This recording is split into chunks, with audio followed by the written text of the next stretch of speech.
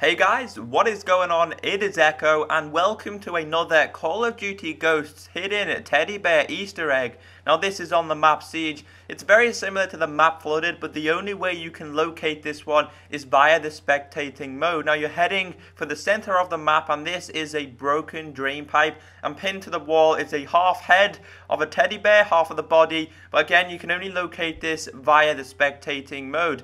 Now this is all credit from Charlie Intel because they tweeted many of these out via Twitter over the past 24 hours. I believe there's teddy bears on every single map, but finding them is a little bit more difficult said than done.